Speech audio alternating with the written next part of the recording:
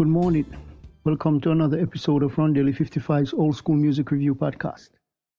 This morning it's about the gospel groups, and I'll feature the quartet, the Winans.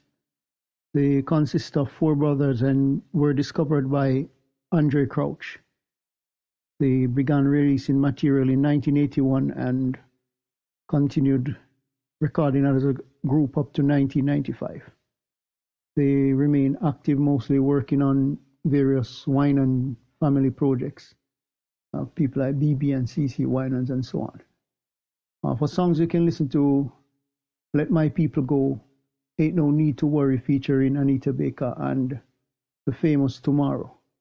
They originated in Detroit, Michigan, known for the gospel genres, and they were active from 1980, working for the label Light Records, Quest, Warner Brothers, and they are associated with BB and CC Winans and other members. Members of this group: Marvin Winans, Carvin Winans, Michael Winans, and past members Ronald Winans, that's deceased.